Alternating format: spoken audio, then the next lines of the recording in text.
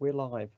Super. Okay, thank you very much then. So good evening, everybody, councillors, members of the public. I'm David Stevens, I'm the Mayor of Reading, and I'll be chairing the meeting this evening. First of all, welcome to the meeting, which is obviously once again being held online. Social distancing rules are afraid still in place, and councils are meeting tonight on this video conference platform instead of meeting in person at the Civic Centre. And once again, we'll be meeting in accordance with the Coronas Act 2020 regulations, which allowed local authority committees to be conducted online, attended remotely by members and officers. I'll now take a bit of time to just go through the procedure, although I think actually we're all now fairly familiar with it, so I'll go to fairly promptly. Although the meeting's held online, the public and press can still see and hear the proceedings. The agenda papers have been published on the council's website and the Modern Government app. And these papers are the ones that will be considered by members this evening. As usual, if you want to speak on an item, have not informed me in advance, please indicate in the chat section, again, where I think we're all familiar with that. Please obviously just use the chat to indicate, otherwise it gets a bit confusing as to who's indicating and who's having a good old chat. In relation to the business before us this evening, I'll seek general consent in order to avoid lengthy roll calls on item, largely based on these spokesmen for the different groups. However, when it comes to voting, I'll probably go by acclamation, but give individual councillors a chance, if they so wish, to dissent from their group view, if they want to indicate so. Otherwise, we'll do it by acclamation, which will get us through the proceedings somewhat more quickly.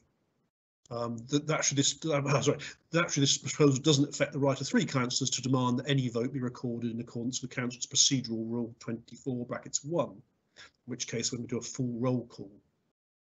As this is the last meeting prior to the council's election on the 6th of May, before we get underway with tonight's business, as is customary, I will call on group leaders to speak about councillors in their group who might not be standing for re-election. So are there any group leaders who would like to speak now? If I may, Mr. Mayor. Please do, leader.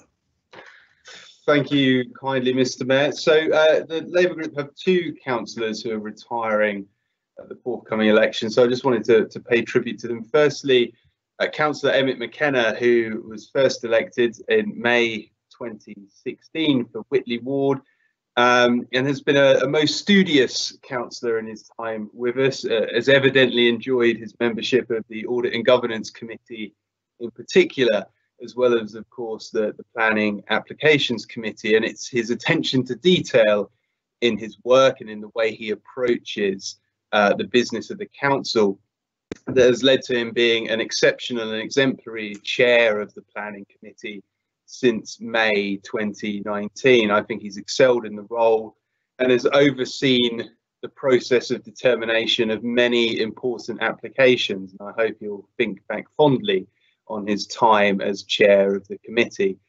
He's also a man of a very impressive appetite, who I suspect can prop up Sweeney's business on his own if he so chose, and I shall miss the sight of him enjoying a pie in the Labour group room before a major committee meeting or a council meeting, and I wish him all the best for the future. Also standing down, we have Councillor Tony Jones, who's been with us since he was first elected in 1984, and in that time has represented Whitley Ward, Battle Ward, and now Redlands Ward, of course. Most recently, he's been the lead councillor for adult social care. Prior to that, he was the lead councillor for education. Further back in time, he's been the chair of the Housing Committee, the chair of Reading Transport, and twice mayor of the borough. Tony has a most mischievous sense of humour, and I feel that life may be perhaps slightly quieter without Councillor Jones around, but will probably be a little bit more dull as well. And I shall especially miss his public speaking ability and the personal conviction that he always brings to debates, both public and private debates. And I always recall an ongoing debate he and I have about the meaning of the mathematical concept of average. But I hope Councillor Jones finds plenty of time to enjoy the golf course in retirement, and I especially hope that he still finds occasion to wind me up every now and then, even if it's not as a councillor. Thank you, Mr. Mayor. Thank you, Leader. Can I just actually add to that as well, particularly in terms of McKenna, because he obviously served on the Audit and Governance Committee for some time. I really do appreciate his contribution to that. He's very tenacious as well. We always knew there were certain things he was going to go for, and absolutely reliably he went straight for them, and I think added very much to the teeth of what we did. So I'm very much appreciative. Councillor Jones, I think you'd like to speak.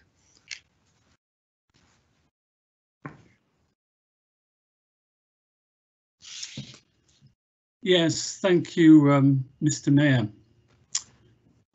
Mr. Mayor, as Councillor Brock has said, I was first elected on the 3rd of May 1984, and now nearly 37 years later, this is my last council meeting. Not without a few breaks, of course, but I've enjoyed the challenges of representing Whitley, Redlands, Battle, and then back to Redlands. Overall, 30 years public service spread across 5 different decades. So, Mr. Mayor, thank you for allowing me to spend a few minutes recalling some of the highlights of my time on the council. And let me say from the off, these highlights are more often than not the result of the work of dedicated teams of others with me at the helm, rather than simply the product of my own endeavour. In the 1980s, I worked with others from outside the council to get Reading to appoint an AIDS liaison officer, one of the first in the country. In the 1990s, I'm proud that during my time as Chair of Housing, Reading became a top-rated housing authority. I led the empty home strategy, which opened up over 500 private sector properties across the town, and which was heralded by national government as a groundbreaking initiative and model to other councils. And we also built new housing inside and outside the borough boundaries, from the Dell on London Road to Red Cottages at Calcott, and many, many more. And then there were the days spent with former councillor Rodri Hughes in the old Kennet room, with a team of architects agreeing the detailed designs for what was to become the Oracle Shopping Centre. Later, as Chair of Reading Buses, my role was an agent of change and a necessary break with the past. During this time, Reading saw the introduction of the colour-coded bus routes across its entire network and an expansion of services, including introducing Boxing Day bus services. Within 3 years, the company had a different ethos and became a nationally recognised bus operator, regularly winning national industry awards, and has not looked back since. As lead member for education, I had the urgent task of raising the borough's standing from a very low ebb, languishing in the bottom 3 of 154 LEAs in England, moving Reading up to an upper quartile authority within 3 years. During this time, Reading also saw a massive investment in new school classrooms in junior and secondary schools across the time. And towards the end of my tenure in that position, I identified the need and began the planning for a new secondary school in the town, which will soon open as the River Academy. And now, as lead member for adult social care, I'm so glad that we've posted a transformation plan for the future. This most recently introduced programme will see a multi-million-pound investment in new, more accessible and conveniently located day services and modern residential care facilities, a long overdue investment in people and places. During the COVID pandemic, we resisted government pressure to discharge hospital patients to care homes, instead using a hotel as a safe staging post en route to going home. This is now a model of best practice, which has been copied across the country during the most recent infection waves. I also had the privilege to serve twice as the Mayor of Reading. First time round, I raised what is still a record amount of money, over £55,000 for local charities, in a period of office shortened due to council elections being delayed by an outbreak of the foot and mouth disease. I also initiated the twinning with Speightstown in Barbados to reflect the diverse and rich heritage in modern Reading. I was honoured to represent the town in a Thanksgiving visit to Reading, Berks County in Pennsylvania, in the immediate aftermath of the 9/11 attacks in 2001. And there have been so many local projects, including the trend-setting outdoor fitness gym in Cintra Park, since replicated in parks around the town. Developing the hugely popular but sadly short-lived Oxford Road Community Forum with Councillor Chris Maskell is another highlight. and then facilitating residence parking schemes where people wanted them. This has always been satisfying. And hundreds of pieces of casework, working with dedicated comrades like Councillor David Absalom, covering a wide range of topics, from multiple traffic calming and 20-mile-an-hour schemes, planning issues, nuisance neighbours, littering and bins, school places, and all the issues we as councillors are all aware of. My most recent casework this week was a request for a new dog fouling bin. And there you have it, the life of a councillor, dealing with multi-million-pound projects one day and dog fouling bins the next. I've worked across parties where appropriate and stood alone when necessary. I pushed with Councillor Terry for the abandonment of the then Council's cabinet system to be replaced by the more inclusive committee system we enjoy today, and forced a U-turn and the abandonment of the Council's plans for brand new civic offices in St Mary's Butts at a time when it was supported by all parties. And I'm very proud that I fought a long battle inside the Council to settle its equal pay obligations to low-paid women workers. But Mr Mayor, also a few confessions. I must also confess that when Chair of Housing, I used the same empty bottle of champagne to celebrate the multiple openings that we had. The idea of the colour-coded bus network was a straight lift from the London Underground map. And as Chair of Licensing, I admit now, I used to turn the heating off in the old council chamber so as to encourage shorter meetings. I did my best. Whether this was always enough, others will decide. But now, having retired from my paid employment 2 years ago and having had 2 hip replacements, at 63, it is time to move on to a new chapter in my life. I've been asked if I might return to the council in the future. My answer is to say never. But then again, perhaps it's better never to say never. Colleagues, thank you and good luck. So thank you very much for that. A youthful 63-year-old Councillor Coney Jones. Well done. Thank you very much. I think Councillor Skeets, you want to say something? Yes, thank you, Chair. I won't keep you long, but I couldn't let this moment go by without just saying something as Councillor Jones is standing down. But first of all, I would like to associate myself with the comments made by the Leader of the Council for both Councillor McKenna and Councillor Jones. But Councillor Jones and I have worked together for many years, and we have done so, I think, always in the right spirit.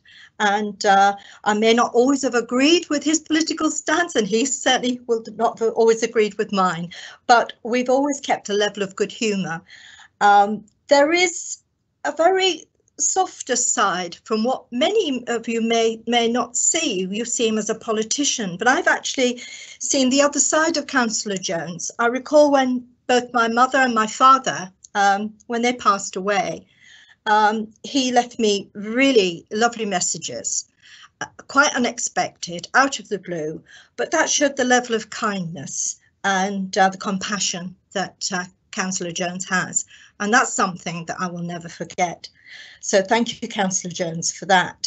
Also, I do thank you for your friendship, and when we've worked together on licensing, because it's never political, we've worked together very well.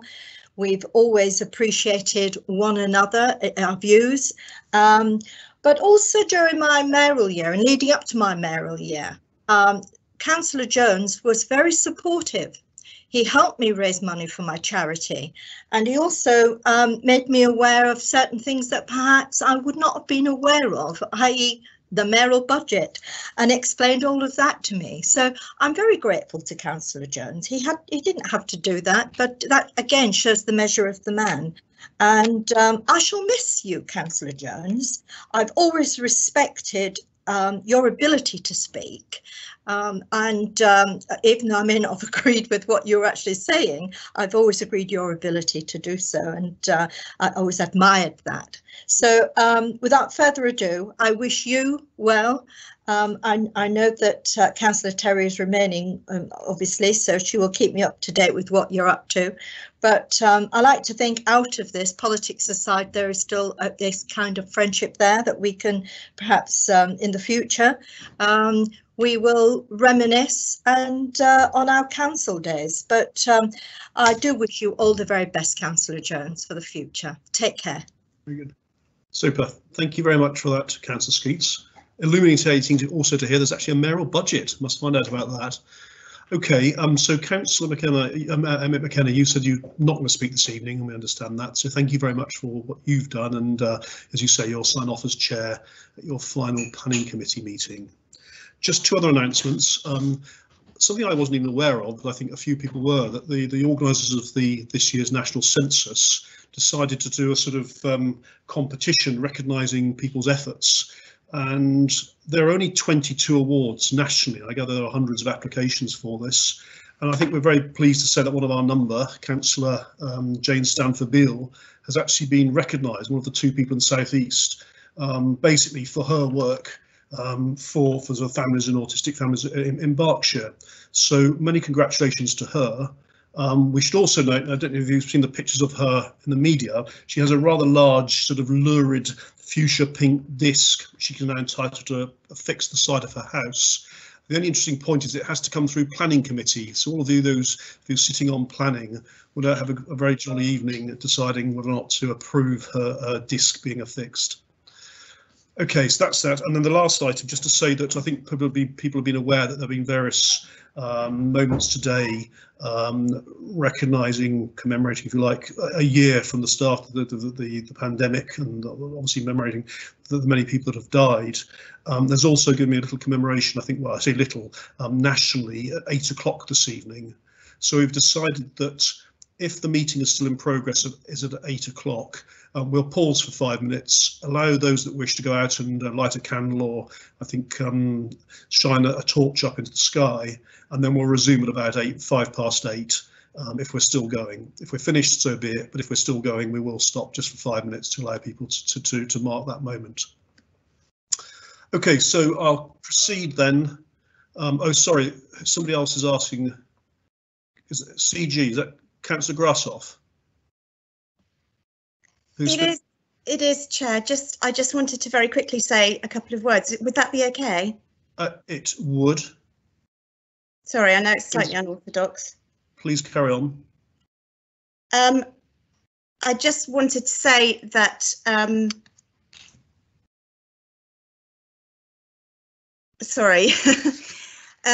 I just wanted to say that I was going to be standing down at this election and triggering a by-election, therefore, because as some of you may know, I have been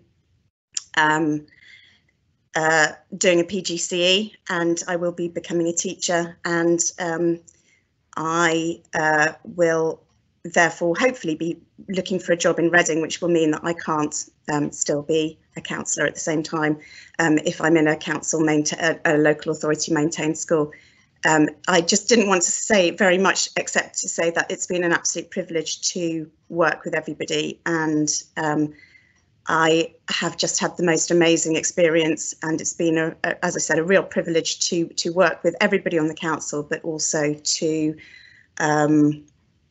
work for my residents as well. That's really all I wanted to say. So thank you very much to everybody, and I hopefully will see you out and about over the coming years. All right, thank you. Okay, thank you very much, Councillor Grass. I wasn't aware you would want to make that announcement this evening, so fair enough. That's jolly good, and it's pleasing to see a couple of the current teachers welcome you to the profession, which is good for you, and so I hope you enjoy it, of course. So thank you for your time. Okay, I will carry on sort of reverting back to the sort of the more normal agenda. Thank you, councillors. I'll now proceed on to tonight's agenda. As usual, I'll ask our members to introduce themselves to the benefit of the public, and also to ensure that everybody's in attendance as expected and they can hear and speak to the meeting. Can I remind members and officers to put on their microphones on mute when you're not speaking. When called to speak, you should unmute your microphone and pause for about 3 seconds to allow the slight time delay in the connection. You must also remember to put your cameras on shortly before being called to speak, otherwise you'll not be visible on screen as you start your contribution. If you do not put on your camera at all, you will not be visible throughout your speech. as ever, at the mercy of individuals' broadband services, as I well discovered in the last meeting. And if we lose somebody, so be it, we'll carry on. And as long as we have 12 members present, we will be for it. I'll now do a roll call of councillors. As I say your name, please introduce yourselves to the meeting. So I obviously introduced myself already and will be chairing the meeting for the rest of the evening. And off we go alphabetically. Councillor David Absalom.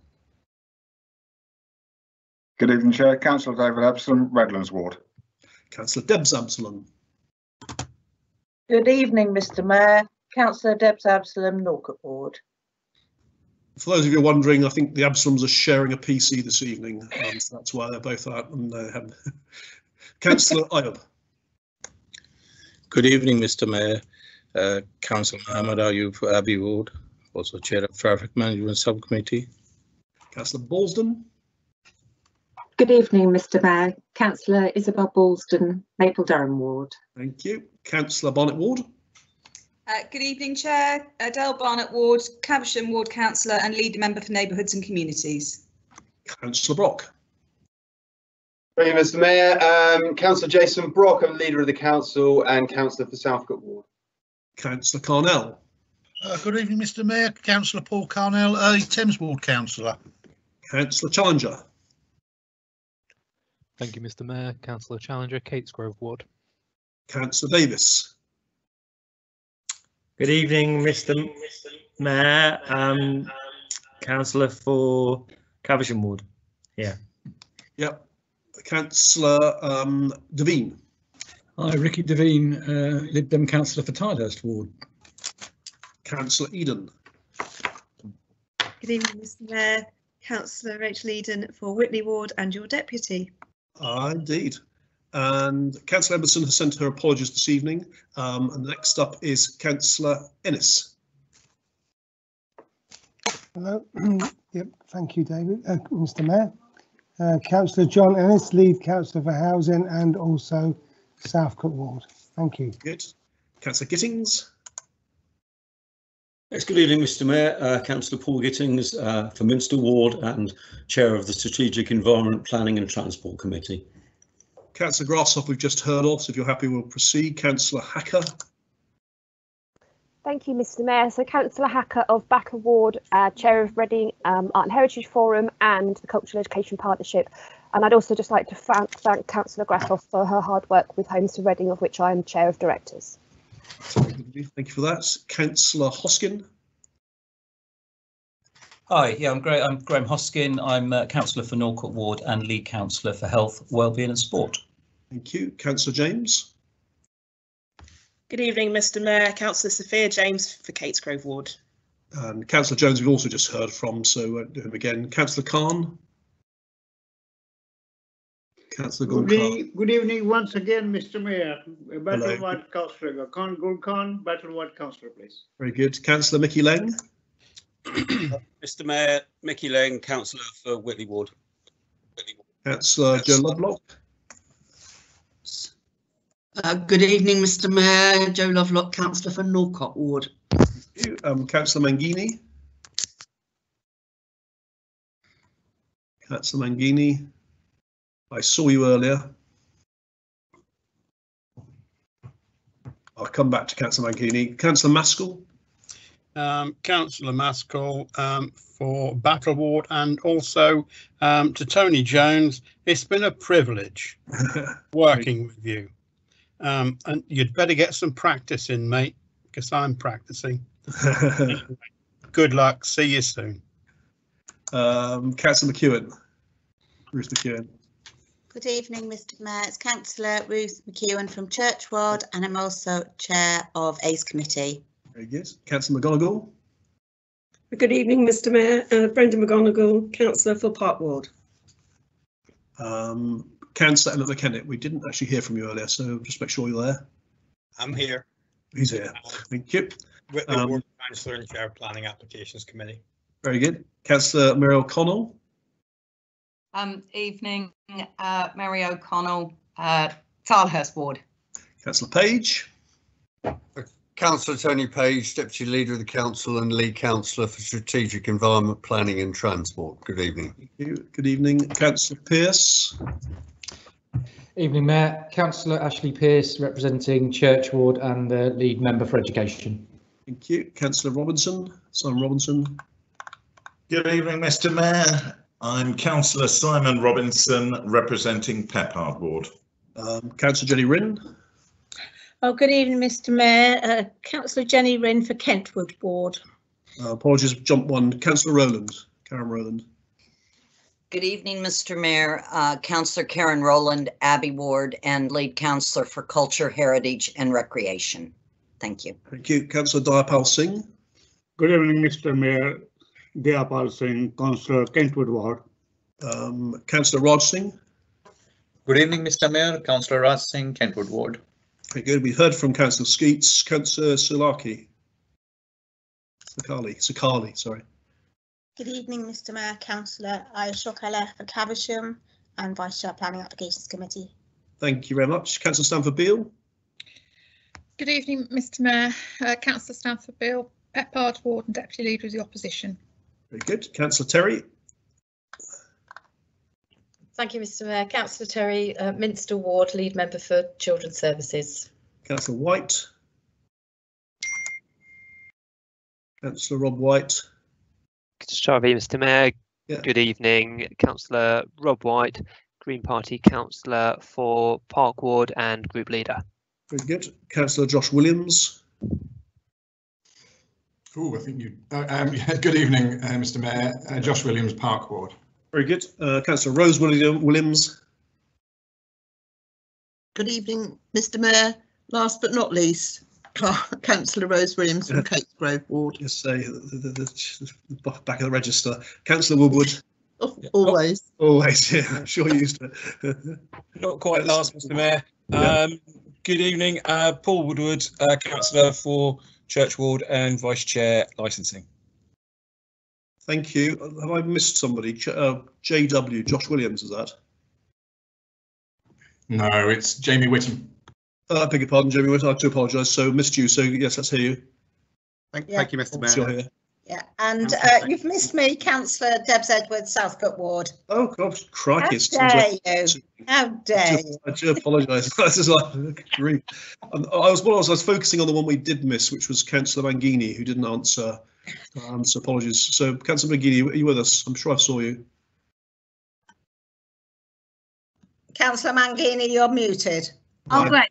Now can you hear me? Yeah, we've got you. Jolly good. Okay, councillors, thank you very much, and thank you for picking me up on my omissions there.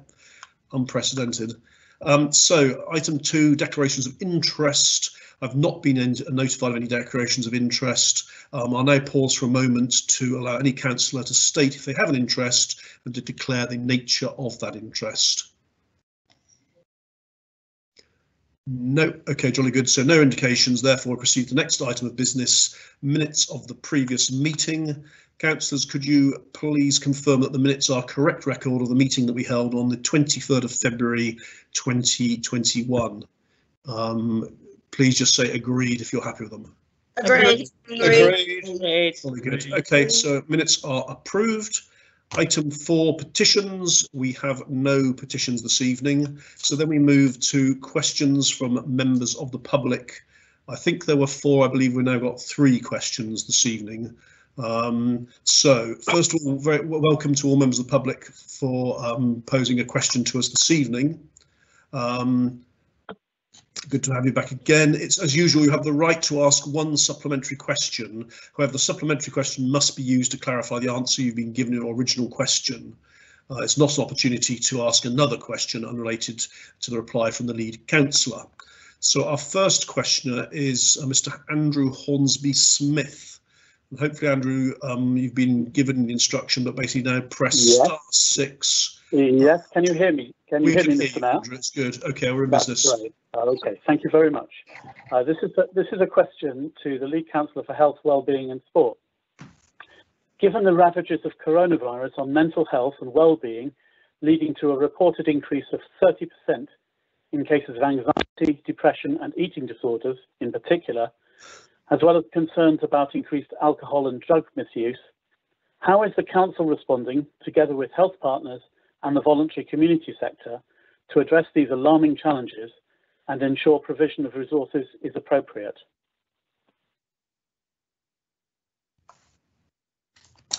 Very good. OK, thank you. And can I ask, please, Councillor Hoskin to reply?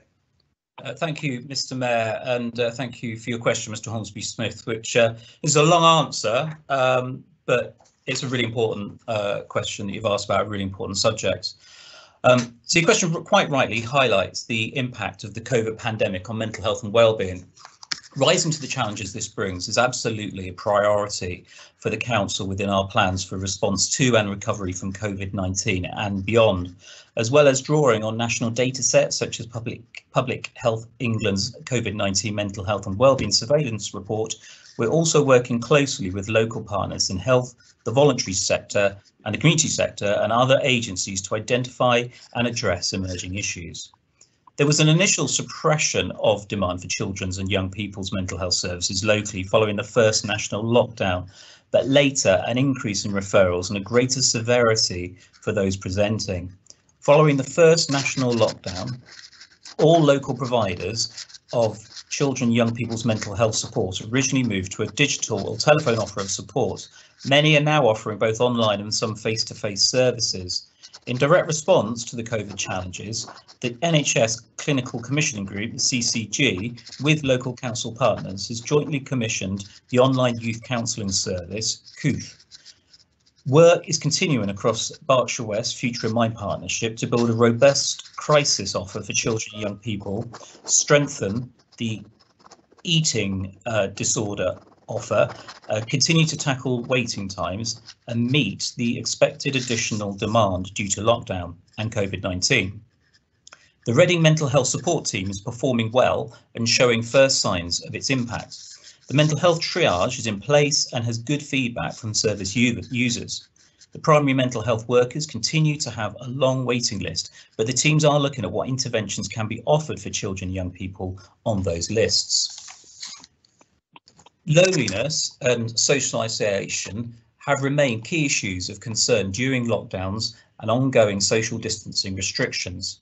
In recognition of the health risks associated with social isolation, a range of local services reached out during lockdowns to existing users to offer some short wellbeing checks and links into more substantive social connection support. Many local groups increased capacity for befriending support during lockdown by diverting staff and volunteers from suspended face-to-face activities, by deploying new volunteers coming forward, and by making use of additional capacity of existing volunteers in some cases. Befriending resources was also increased for groups where there were apparent gaps, for example, young adults. The transition to virtual support has not suited everyone, however, and some people have suspended or declined offers of support in this way.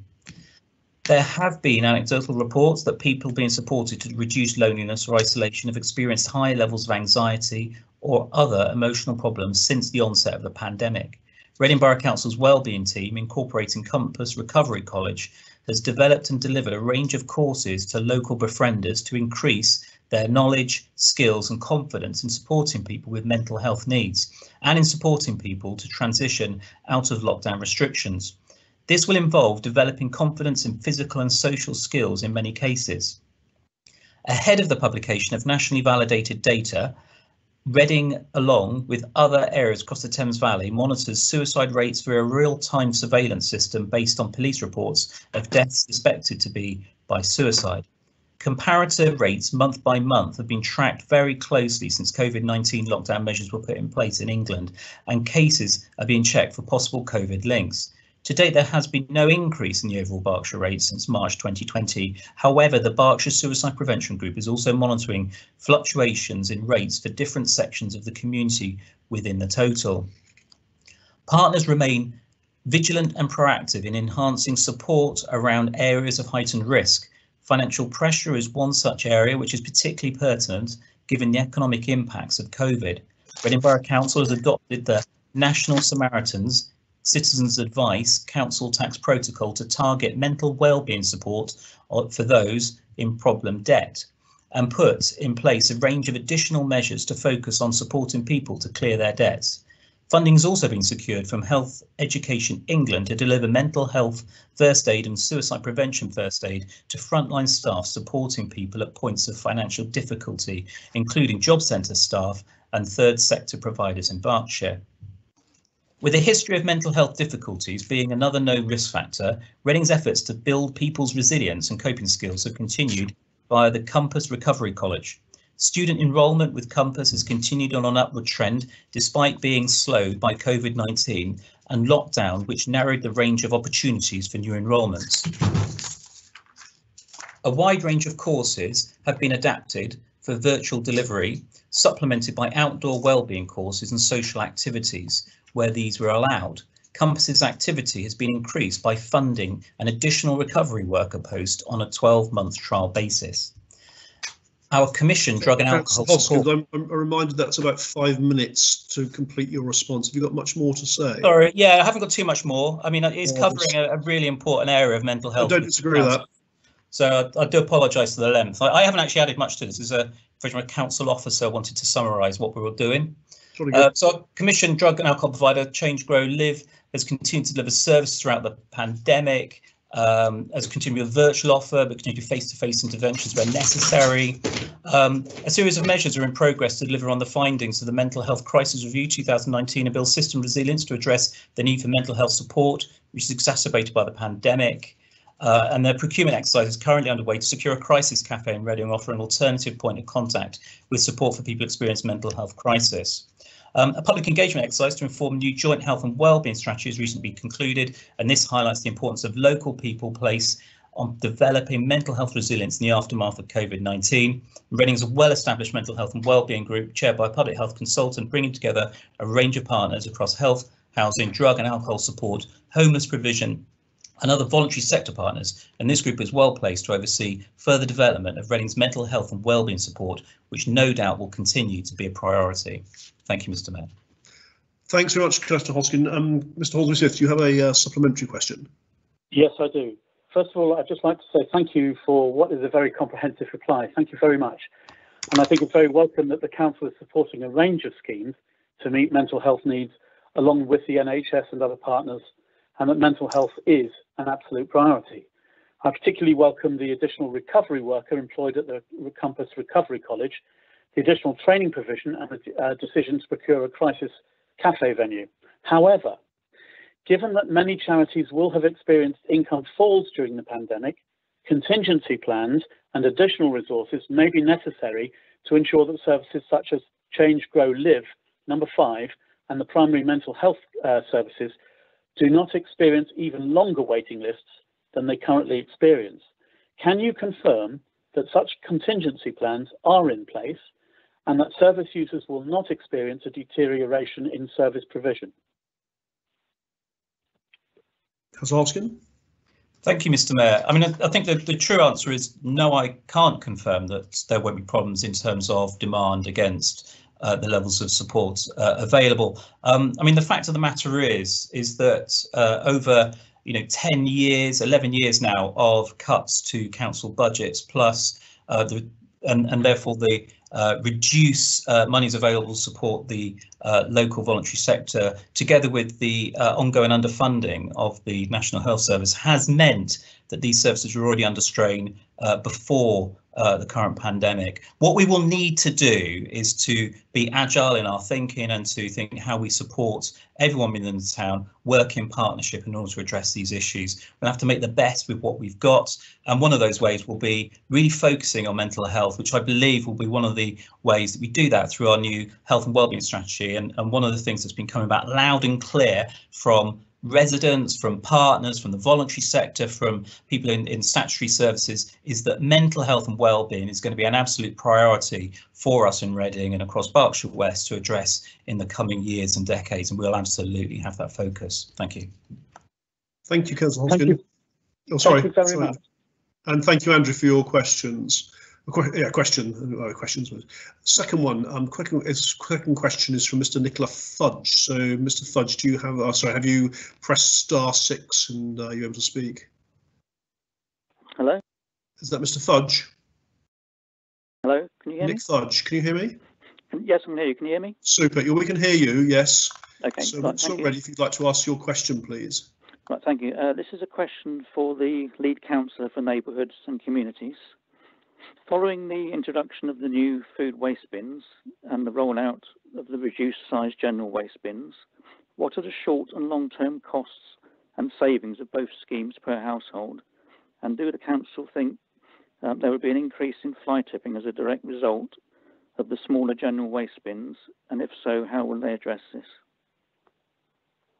Thank you very much. Councillor Barnett-Ward to respond. Thank you, Chair, and I'd like to thank Mr Fudge for the question. I couldn't have asked for a more helpful question if it had been a Labour candidate asking it rather than Conservative one. The introduction of the new food waste collection service and the replacement of the 240 litre residual wheeled bins with 140 litre wheeled bins has been delivered and costed as a single project. As part of the Council's capital programme for 2020-21, which was agreed by full council at the end of February, 1.489 million of capital expenditure budget was agreed to fund the new caddies and replacement residual waste bins. Despite the project being delayed by 6 months due to the pandemic, this planned capital expenditure has been spent in this financial year 2020-21. The net revenue saving for this project is estimated at £233,000 per annum. This takes into account the cost of borrowing and ongoing associated revenue costs. Excluding the cost of borrowing, the savings are £171,000 per annum in the first year, because that's a part year, and then £342,000 in a full year. This has been incorporated into the Council's medium-term financial strategy. Financial savings, whilst very much needed following over a decade of central government cuts to local government funding, are not the only reason for introducing the new food waste service and reducing the amount of waste Reading sends to landfill. The Council predicted that introducing food waste collections would increase Reading's recycling rate from 34% to 45%, and I'm delighted to be able to announce this evening that early results from the new service indicate that we have indeed reached that 45% target, which is a major achievement for Reading. It's a truly impressive improvement in the recycling rate, and I'd like to take this opportunity to thank Reading's residents, as well as our hard-working council officers in waste management, for embracing this new service and making it a success. Reading's curbside food waste collection means that our town's excess food is now used to make fertiliser and generate electricity instead of rotting in landfill, releasing methane, a powerful greenhouse gas, into the atmosphere. This demonstrates the Council's commitment to delivering the actions set out in response to its climate emergency declaration in 2019. The Council's early adopter programme, which provided the 140 litre bins of food waste curbside collection to 5 areas across the borough from October last year, did not result in an increase in fly tipping as a direct result of introducing the smaller residual waste bins, and to date this has been the same for the main rollout. The Council has a recycling enforcement team who investigate fly tipping reports. The team will take the appropriate enforcement action against an individual or business if evidence is found during the course of the investigation. The Council is committed to work hard to identify and prosecute those who commit these offences. Since the establishment of the team in November 2019, they've not only supported the food waste rollout and provided one-to-one support for households who are struggling to manage their waste, but they've also issued 518 fixed penalty notices for waste that's been dumped and successfully prosecuted 31 individuals in court in relation to waste offences, and further court dates are set. This Council will not tolerate environmental crime, as the residents of Reading should not have to put up with fly tipping in any circumstances. Thank you. Very good. Thank you, Councillor Barnett-Ward. Mr Fudge, do you have a supplementary question you want to ask? No, there's no supplementary question. Thank you. That Okay, answers the question. Yeah, thank you very much for the response. Thank you very much indeed. That's good. So we go on to our next questioner, and that is Mr Richard Stainthorpe. So Richard, would you like to press *6, unmute yourself and ask your question, please? Thank you, Mr Mayor. In January this year, in a speech to Parliament, the Education Secretary Gavin Williamson said, "I would like to thank all of our teachers, all of our education staff and all our social workers for all they have been doing to keep children and young people safe and learning," and that is a sentiment I think that we would all agree with. However, in December, in a letter to the school teachers review body, Gavin Williamson said, "It is right to temporarily pause pay awards for the majority of the public sector." I would ask the lead councillor for education to comment on which Gavin Williamson he prefers, the December Gavin Williamson or the January Gavin Williamson. Very good. Thank you for that.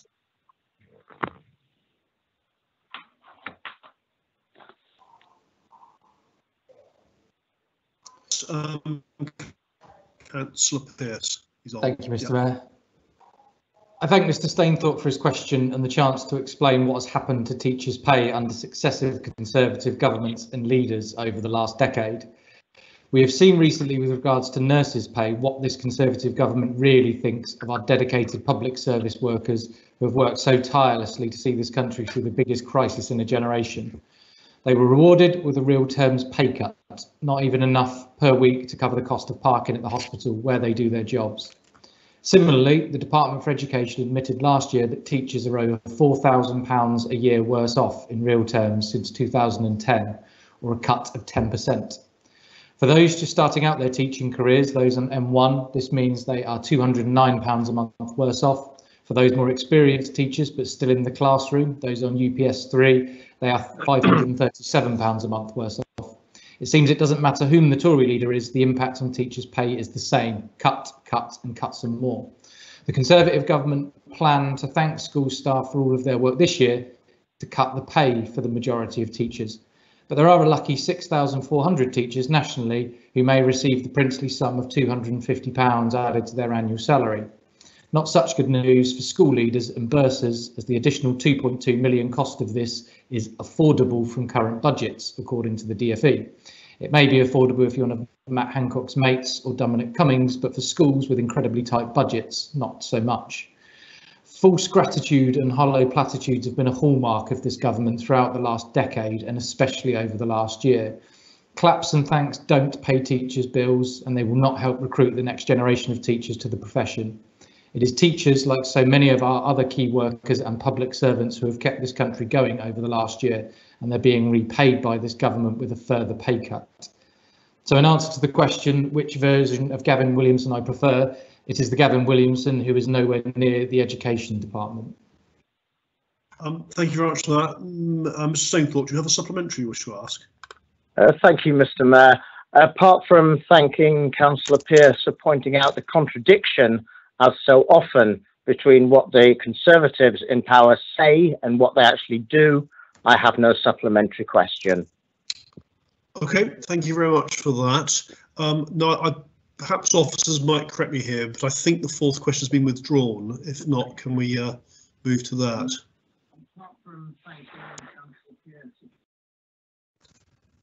That's correct, Mr. Mayor. The officers going to comment? Yes, that's correct, Mr. Mayor. It's been withdrawn. I thought so. Okay, thank you very much then. So we've completed then our 3 questions from members of the public. So item 6 on our agenda is questions from councillors. I have to say, most unusually, we have no questions from councillors this evening. So we move to item 7, and that's the first of our reports.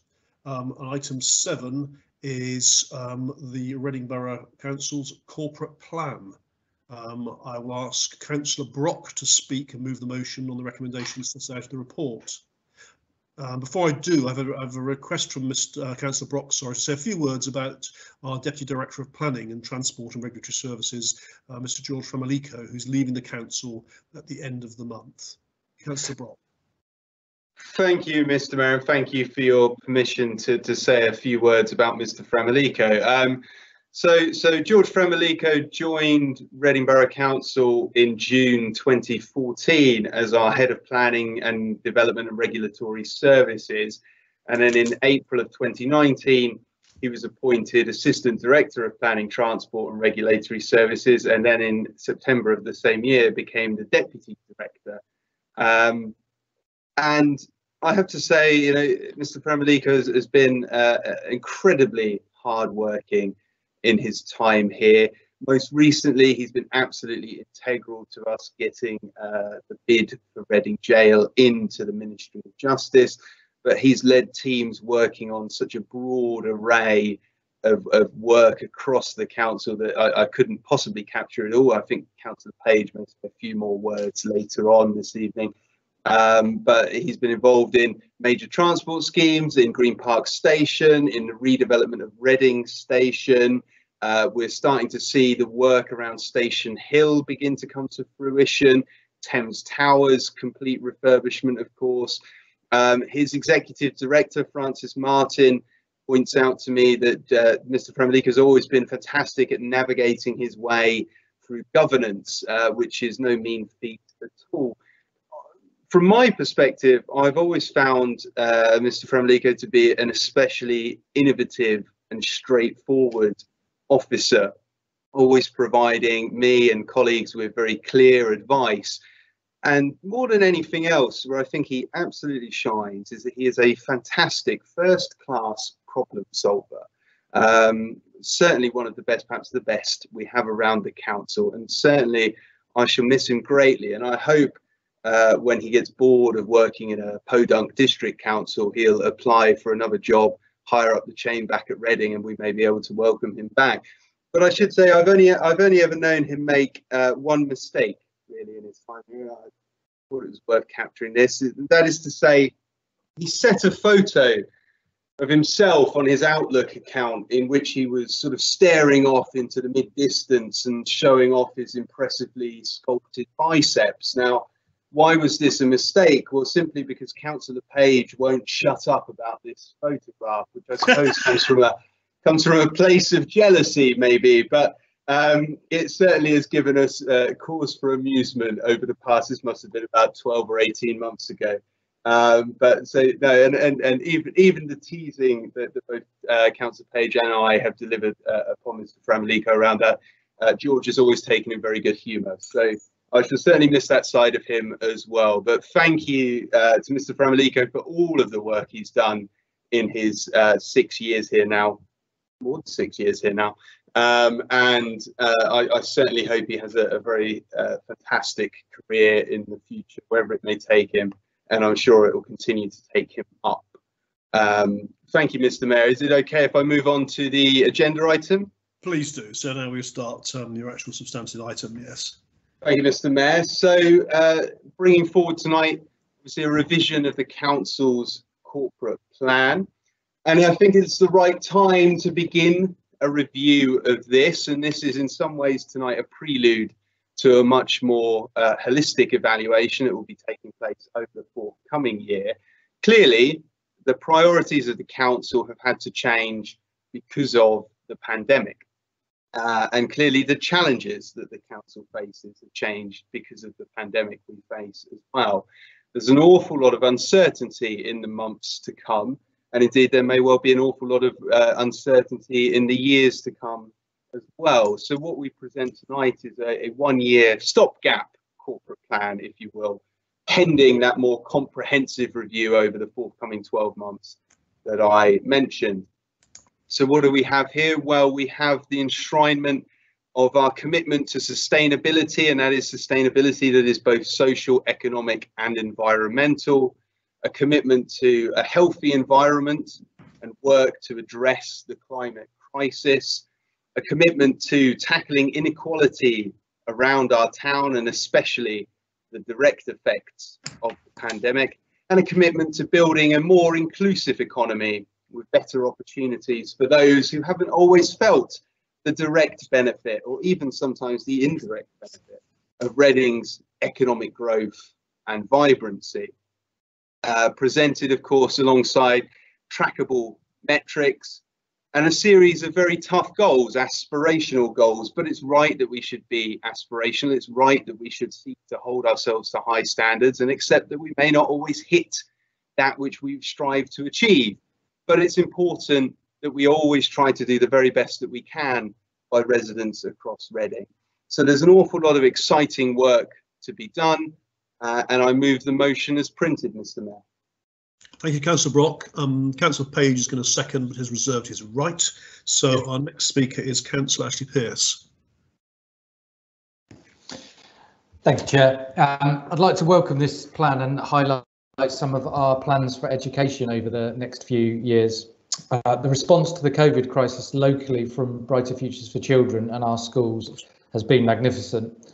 From schools remaining open for key workers and vulnerable children, organising the delivery of laptops, the local voucher scheme for free school meals, remote learning, and in the past couple of weeks, a testing system all set up without fuss and to an expert level. We've trusted in our heads and at every step of the way they have delivered. Education has always been about partnerships, and this year everyone has pulled together more than ever. In this plan, we continue to invest in education, young people and our future. We have a new youth hub at the Curious Lounge, where advice on careers, university and apprenticeships can be found. Our adult learners continue to be helped by New Directions, who yesterday secured Kickstart funding for over 100 new jobs. The new River Academy, mentioned by Councillor Jones earlier, on Richfield Avenue, continues to progress and will increase our secondary school capacity. Building work at the Hamilton School is already there and taking place. It's if you haven't seen it, you can go online and have a look. There's a very impressive video on there. This will provide far more suitable accommodation than the old site on Christchurch Road. We have another new school developing, the Oak Tree School, which will soon go to the planning committee stage, and that will help in increasing capacity for our young people with additional needs. This is alongside our trauma-informed approach in all of our schools, a refresh of our SEN strategy, and a new and ambitious plan and vision for all of the borough's schools later this year. These are collaborative, schools-led plans to make education in Reading the best it can be and to give all young people in Reading the start they deserve. And I think this plan goes a long way to saying what we're going to do with that. Thank you, Councillor Pearce. Very good. So next up is Councillor Rob White. Thank you, Mr. Mayor. Green councillors want people and planet put first in the council's corporate plan. The plan should be focused on a green, jobs-led recovery from the pandemic. As you would expect, we support some of the proposals, but we also have concerns about others. It's good to see the rough sleeping target included in the plan. This area needs continued focus. People who are sleeping rough are some of our most vulnerable residents, and we need to give them the support they deserve. It's also good to see insulating houses in the plan, but as we've said before, this area needs proper resourcing if we are going to help the 6,000 Reading households currently living in fuel poverty. None of our residents should be having to choose between heating and eating. As Green councillors have said before, we don't support the outsourcing of leisure, which is mentioned in the corporate plan. We don't think this is the best way to improve residents' health. On balance, though, we will support this one-year corporate plan. We need to do our best as councillors to pull together in these tough times. But please don't take this to mean that we support everything in it. We will continue to hold the council to account to get the best for residents. Thank you. Thank you, Councillor White. Councillor Ricky Devine. Thank you, Chair. First, I'm not quite sure why we have this debate on the corporate plan, because it really echoes the debate we had in the last council meeting on the budget itself, because the budget and corporate plan are actually so intertwined that the second debate is unlikely to prove any more fruitful. Having said that, it does actually set out the administration's path for the coming year. We know already that the council's climate strategy involves retrofitting older housing stock to reduce carbon footprints. But sadly, they could not find the £40,000 or £50,000 to engage an officer to work on private landlords to improve the insulation of their properties and reduce fuel poverty, despite this being a key cause of high carbon usage. The local transport plan details omit any mention of demand management and any attempt to improve air quality in the town centre for residents anytime soon, and thus condemning them to future health problems, which the NHS, I'm sure, will be entirely thankful. The appendix to the corporate plan also fails to mention tree planting, which should be another key plank of the climate strategy. And no, they couldn't find the odd £100,000 or £200,000 to boost tree planting in Reading. The administration did, however, find £150,000 to fund a new Deputy Chief Exec post and to backfill it with a Chief Finance Officer post. Isn't it amazing how they find money when they need it? And for instance, if they need to get the £1 million together to get the accounts sorted, no problem. Need a second camera van? No problem. The issue of finance is always raised by the Labour leadership in budget debates, and the need to balance budgets and contrast their responsible plans with the spendthrift ideas floated by opposition parties, no matter how sane and sensible they are. So no, we will not be supporting the Labour budget, and no, we did not support the Labour budget, and we shall not be supporting the corporate plan before us this evening. And oh, I can't wait to hear the further pearls of wisdom from Councillor Page. I'm sure he won't disappoint. Thank you.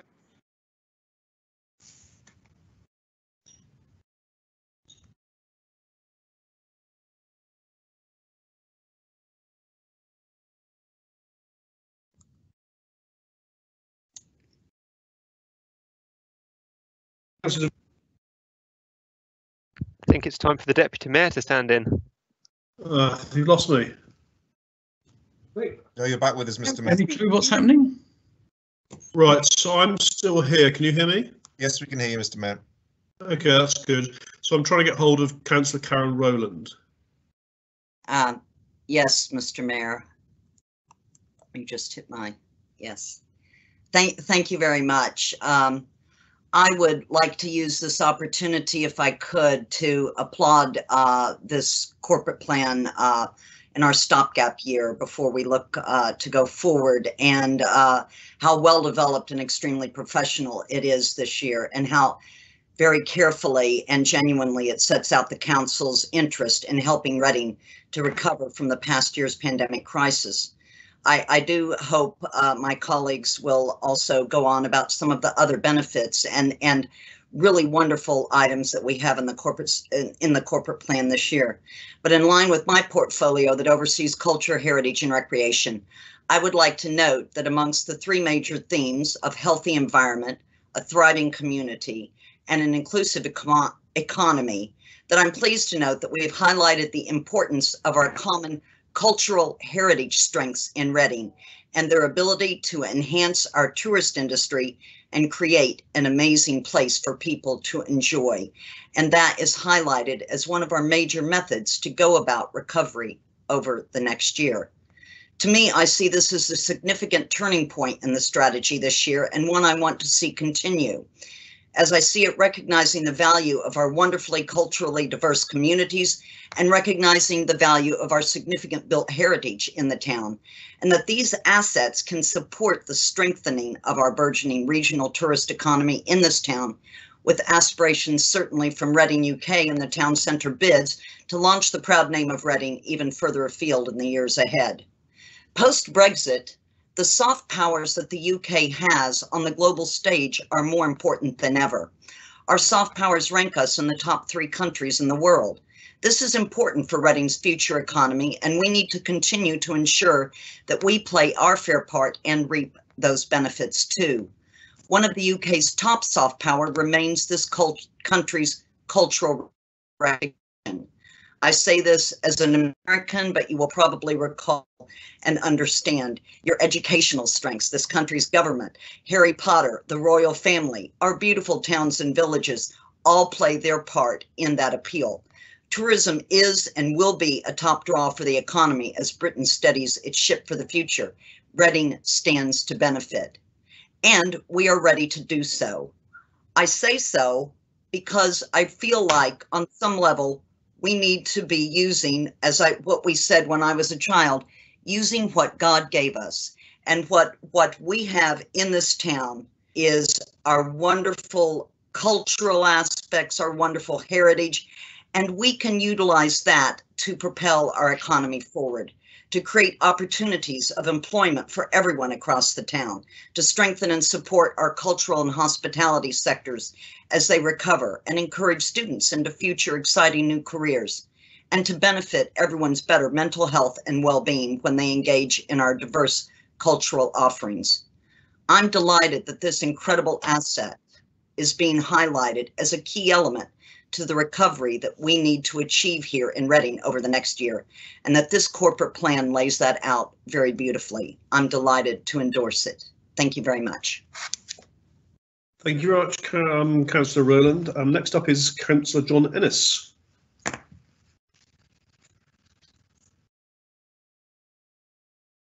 Thank you, Mr. Mayor. I don't know if you can see me. apologise for my lockdown haircut, but that's looking forward to that. Boris, Thank full you. over behind you. Oh, Halo yeah. effect. Let me turn the light off. See him in the dark. That's no good either. Oh, wasting my time. I do apologise.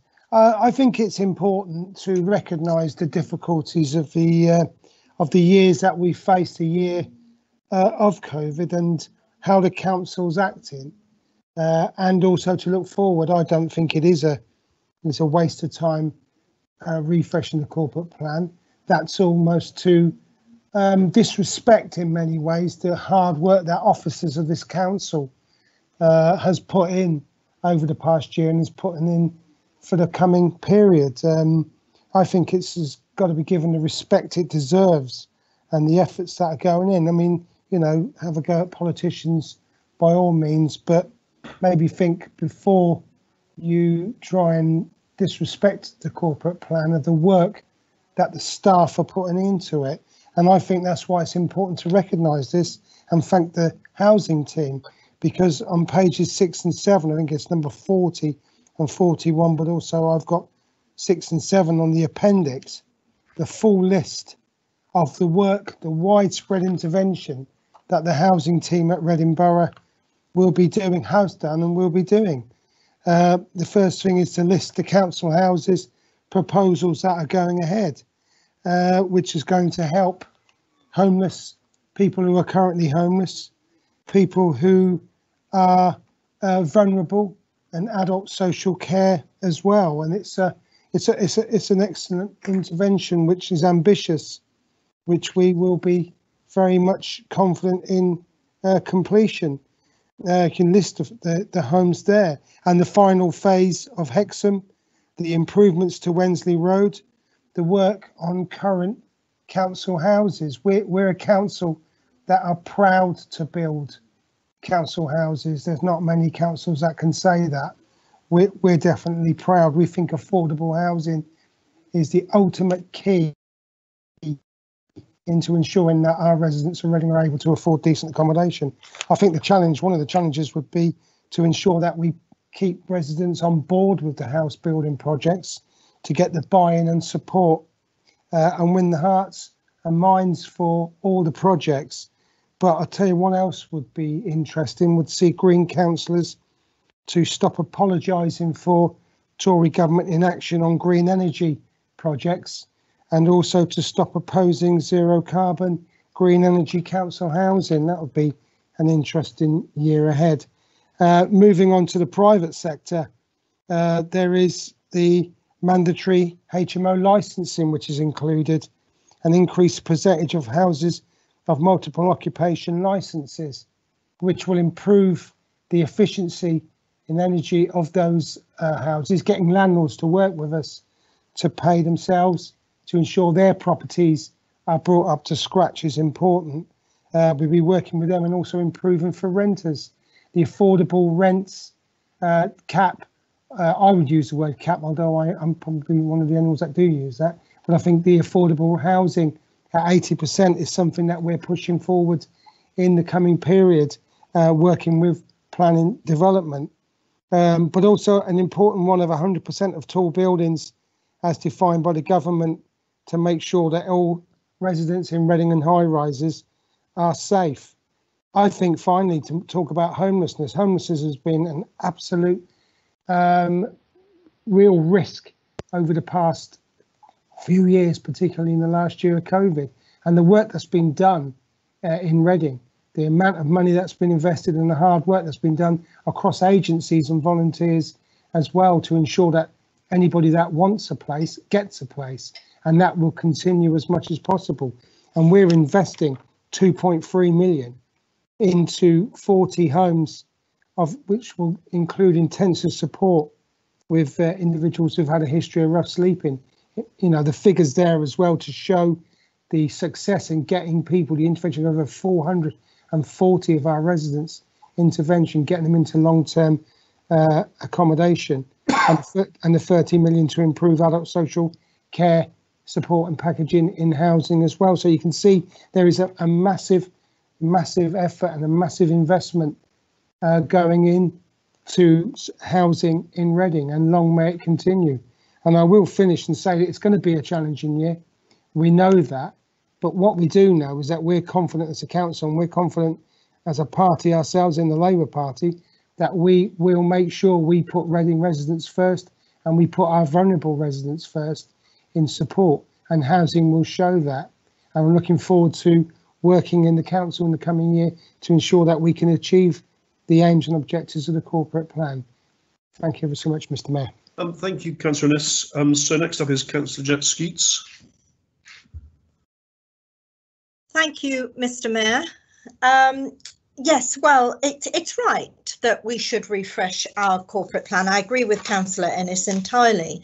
What is appropriate is ever changing. So what is a corporate plan for 1 year? And Councillor Ennis, you highlighted the pandemic. It's right that we do refresh the corporate plan. And I can say to you that having gone through the plan, overall, I think it's a good plan. So we shall be supporting it this evening. I like the idea that you're working together with businesses, because businesses, of course, have suffered tremendously during this pandemic. I also agree with the comments Councillor Rowland made on her pride of Reading. Equally, the Conservatives are proud of Reading. I certainly am. I've lived here for over 40 years, and so I always think it's a great place to live personally. And so, but the plan itself, I think, is overall, it looks very good. And as I said just a moment ago, we shall be supporting it. Thank you, Mr. Mayor. Thank you, Councillor Skeets. So we're moving to the seconder now. So Councillor Tony Page. Thank you, Mr. Mayor. Can I thank colleagues for their support? Thank Councillor White for his remarks. I would make the point to everybody that clearly many of the targets in this document will have to be refreshed and reviewed and kept under annual review. And as Councillor Brock rightly said, this is a holding exercise, and clearly even more so than in previous years, as we emerge from the pandemic with all the new and old uncertainties, there will be a challenge in bringing forward a plan that has sufficiently challenging but realistic targets. And that brings me on to some of Councillor Duveen's predictably curmudgeonly and recycled budget speech notes. The fact is, Councillor Duveen, that we have paused the local transport plan precisely because of the reasons that I just mentioned. Targets, particularly in the transport and environmental field, are very challenging at the present time.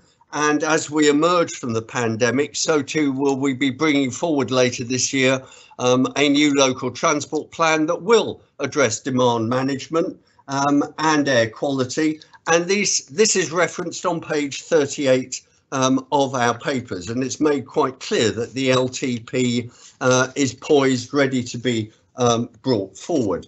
I thank Councillor Skeets for her positive remarks, and then just bring me on, Chair, just to conclude in also placing on record my thanks to George Framelico. I chaired the panel that appointed George some years ago, and as with many appointments that I've made over the years, I'm particularly pleased with the way that appointment panned out. George is exceptionally hardworking. It's quite common to receive an email from him that's timed around 6:30 or 6:45, and that's in the morning, and quite common to receive emails later at night as well. He has formidable tenacity, and he has a consummate ability to brief members in terms that they can understand. And he also writes exceptionally good committee reports, and we will sadly miss his services. Councillor Brock referred to the photo earlier, I had to be very restrained because I certainly didn't want to be on the receiving end of a sexual harassment complaint. It's bad enough dealing with complaints from members of the public, but one certainly doesn't want to be responsible for any complaints internally. And I would say to George that I shall genuinely miss him and our full and often frank discussions behind the scenes. He's been involved with many complicated projects on the planning and transport front, but has always been able to cut through to the key issues and steer not only members but also the other professional officers in the council, who I know will miss his candour and wisdom. So our loss is very much Woking's gain. I won't be quite so insulting about the authority to which he's going that Councillor Brock referred to, but I would say to George that when he's had a bit of a rest in Woking, if he wants to reapply for jobs in Reading in the future, we will certainly give him a very good hearing, and I wish him well for the forthcoming years. Thank you, Mr. Mayor. I second. Thank you very much, Councillor Page. So, Councillor Brock, would you like now to sum up and then put the motion, please? Thank you, Mr. Mayor. I should stress, of course, my tongue firmly in my cheek in my comments about Woking. It has a delightful statue to the tripods from H.G. Wells' War of the Worlds, if nothing else. So a good debate. I'm pleased to have cross-party support. Disappointed, of course, in Councillor Devine's comments. I often think Councillor Devine only has sort of free speeches, really, and sort of spins the wheel of fortune to see what we end up with. But once again, he insists on portraying the idea that presenting simple back of the envelope calculations is somehow a responsible way to budget for a council. And I think sort of belying this is the point he makes about, you know, an odd £150,000 here or an odd £50,000 there. It's simply not the way in which we should conduct our business as a council. But I am pleased to see, you know, support from Councillor Skeets and from Councillor White. And of course, I entirely appreciate, as Councillor White said, that supporting the corporate plan tonight does not have to mean that the opposition groups agree with everything that is within it. And clearly we will have an ongoing debate through the year and beyond, as we always do. But it's good to see that maturity of approach and the ability that we can all bring ourselves together when it's about setting the right strategic direction for Reading. So very pleased to have that, and suggest we proceed to the vote, Mr. Mayor. Thank you very much, Councillor Brock. And once again, helpfully, we've had speakers from all four groups, so we have an indication of how the groups would like to vote. And so on that basis, I once again do it by acclamation. So could all those please in favour of the motion, please now say agreed? Agreed. And and those against? Against.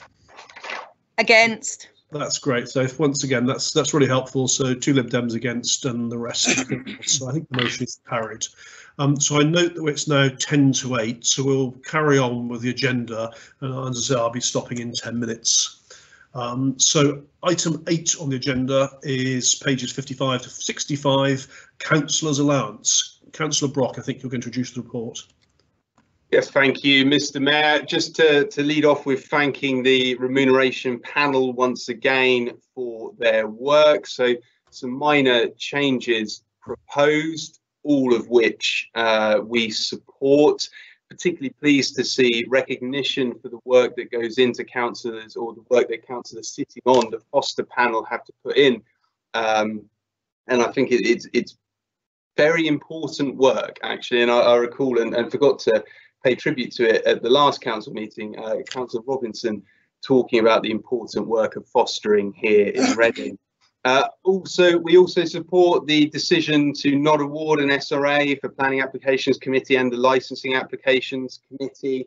The suggestion that the panel should review this idea came from councillors across the political divide, right, that the panel should look at it and come to the conclusion that they have. I note, of course, that this would have primarily have benefited opposition councillors in any case, and I haven't had any personal representation from them that they oppose the proposal before us tonight, so I assume that they agree with that outcome as well.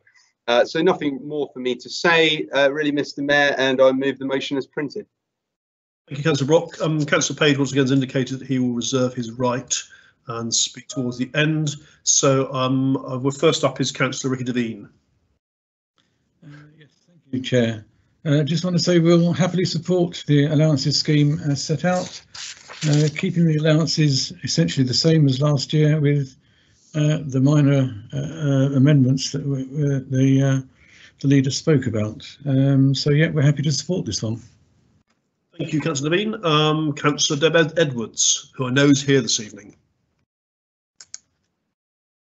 Thank you, Mr. Mayor. Just very briefly, I am absolutely delighted that the panel decided that we would need another councillor to sit on the fostering panel. This really is a really important role. I have worked on there since about 2007, and having more councillor influence, remember we're all corporate parents, would be absolutely delightful. So please, any volunteers, I'm happy to mentor you. Please put yourselves forward. And thank you very much, panel, for making that decision. Councillor Edwards. Councillor Jeanette Skeets. Thank you, Mr. Mayor. Well, we too will be supporting this evening, the recommended action. Also we support the decision made by the panel not to give an SRA tier 4 or just below to the planning and licensing committee members, and it's right and proper that there is an increase, an SRA for the adoption and fostering panel. So we fully support it. As there is not going to be an increase. It is a difficult time, Mr. Mayor, for a lot of people in this town. So I think this sends out the right message because there is a lot of hardship out there. And I think by not increasing this year, it does send out the right message to everyone in the borough. Thank you, Mr. Mayor. Skeets. So nobody else is indicating. So I think we move to Councillor Page, please. Mr. Mayor, I just wanted to place on record, I think, all our collective thanks as well to the panel. As you will recollect, a few years ago, the panel was in a pretty moribund state. The council bit the bullet or grasped the nettle, whatever metaphor you want to use around the issue of members' allowances, and this present panel was appointed. 3 of them quite new, Linda Fort, Mick Pollock and Lady Durant, and all 4 have done a sterling service. They do this in an unpaid capacity. It's worth emphasising that. And I hope, Chair, we will ensure that an appropriate letter of thanks, Mr. Mayor, I hope that an appropriate letter of thanks will go to them for the work that they've done, not only recently, but obviously over the last few years. So I second, Chair. Thank you. Mr. Mayor, my apologies. Yeah, we'll get there. But thank you, Councillor Page, and certainly we must make sure that that they receive letters. I'm very happy to sign them if it's for me to do. Otherwise, I guess the chairman of the right committee. So with that, I think we revert back to Councillor Brock, please, to sum up and put the motion. Thank you, Mr. Mayor. Nothing to add from me. Pleased to hear cross-party support again and suggest we proceed to the vote. Okay, so once again, very helpfully we've had speakers. I think we actually haven't heard anybody from the Greens, but we've heard everybody else. So again, I get the sense of where we are with support or opposition for the motion.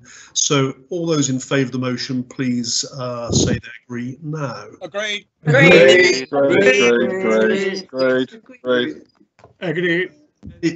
Anybody against the motion? So So unanimously carried. So thank you very much for that. Right, so by the various clocks that I have, depending on which one we look at, it's either sort of 7:56 or 55. What I suggest we do, rather than moving on to the next item and then having to interrupt it, I think what we'll do is we'll pause now. People can then go out and say light the candle, torch, whatever they wish. And as the slide says, we'll resume again at 8:05. So we'll resume again in about 9 to 10 minutes. Thank you very much. Thank you, Mr. Thank Mayor. you, Mr. Mayor.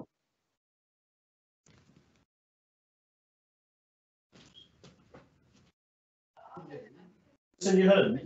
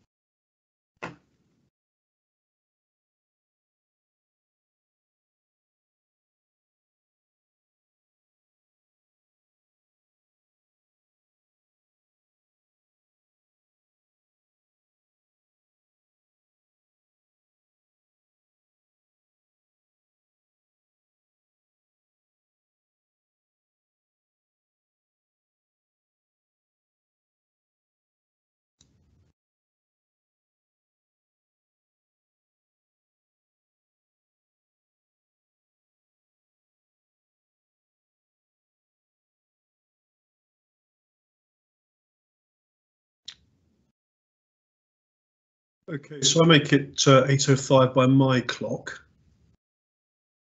Anybody else with me? Yes, same for me, Mr. Mayor. Agree. We're back. Okay, Yeah, very good. Right, picture of Reading Borough Council. Okay, so I think that's it, exactly, a bit enthusiastic there, officers. Next item up is item 9, which is the pay policy statement. Pages 67 to 92 of your papers, pay policy statement. Once again, Councillor Brock, I think, is going to introduce the item.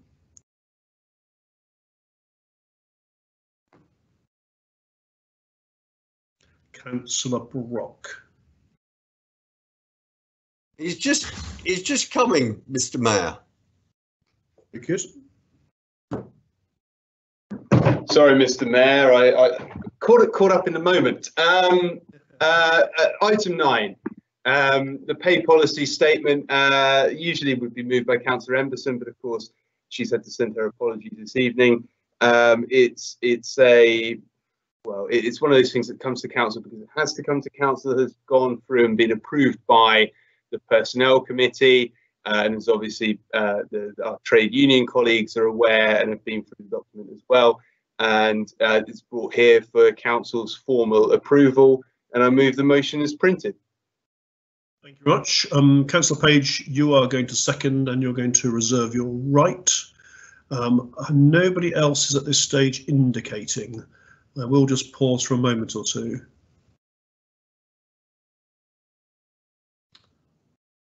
Okay, looks like nobody else wants to speak, so Councillor Page. I would just say agreed, Mr. Mayor. Okay, so that's seconded. I guess Councillor Brock, you need to say anything else or not? No, nothing to add, Mr. Mayor. So once again, the motion's put, and all those in favour, please say aye. Agreed. Agreed. Agreed. Unanimously, so that the motion is carried. So that's item 9.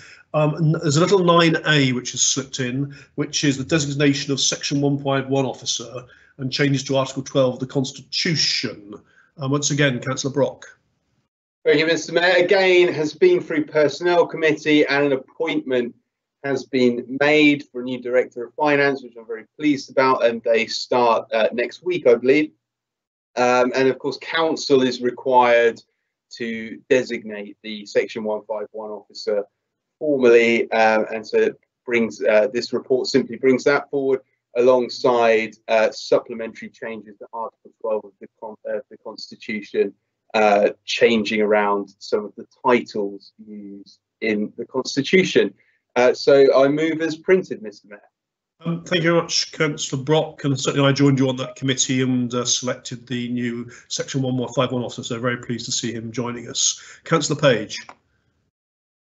I beg your pardon, what about Councillor Devine first? Yes, thank you, Mr. Mayor. Well, this is basically a foregone conclusion. We're not voting on something that may or may not happen. It's already happened. We have actually opposed it, as you've probably heard in my speech before, and we'll carry on opposing it. But I understand that it's a done deal, basically. Okay, thank you for that.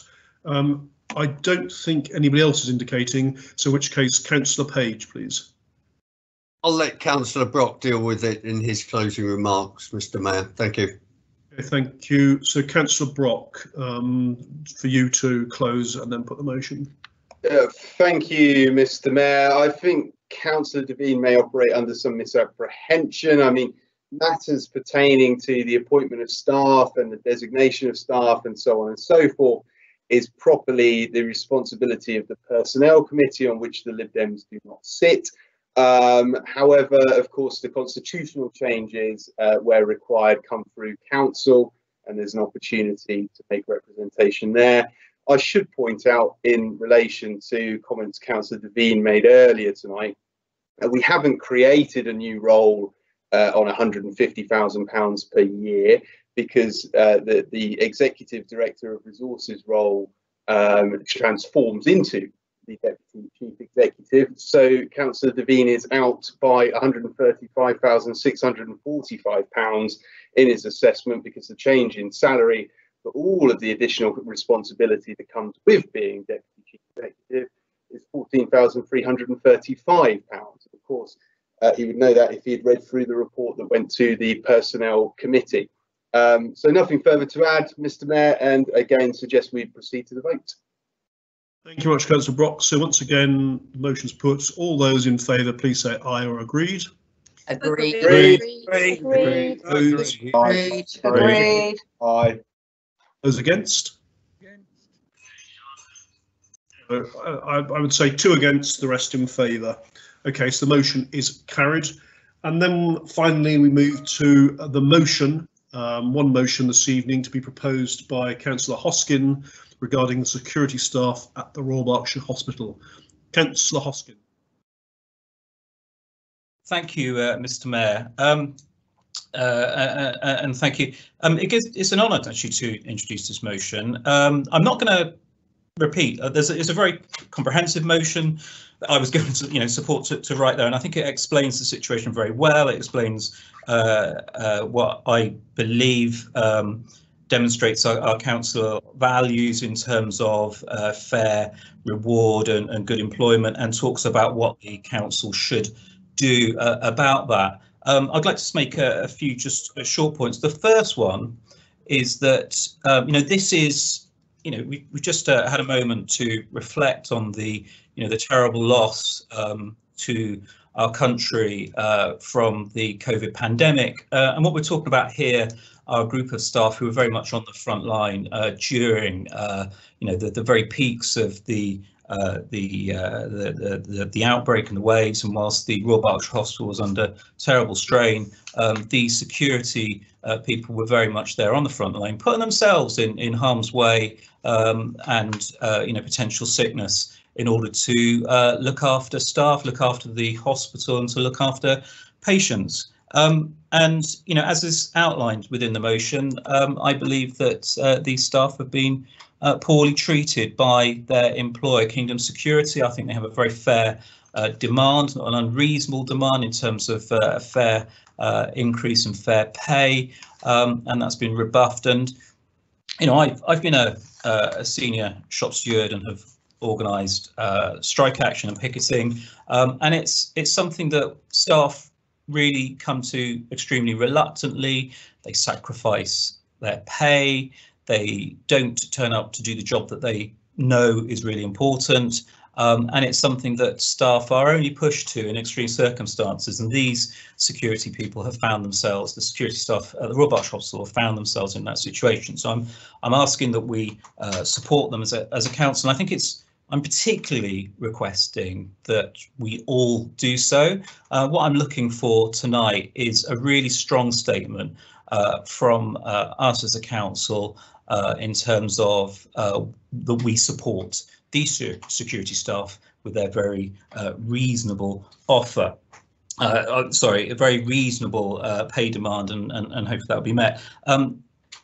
I have to unfortunately update that the ACAS talks that are referred to in this motion are not progressing as we'd hope, and it looks like there may be further balloting for further strike action. The staff that I've spoken to are absolutely committed to getting their fair settlement and are determined to see that. So what we're asking is, as a council, and I think perhaps the most important element is the speaking to the Royal Berkshire Hospital. I think for me personally, I really want to see the Royal Berkshire Hospital to actually, is to step up to the plate on this. Yes, it's an outsourced security operation, but these are staff that work for them, that protect them, that are essential to what they do. And of course, the strike action is affecting the services that the company Kingdom Security should be providing. So I really,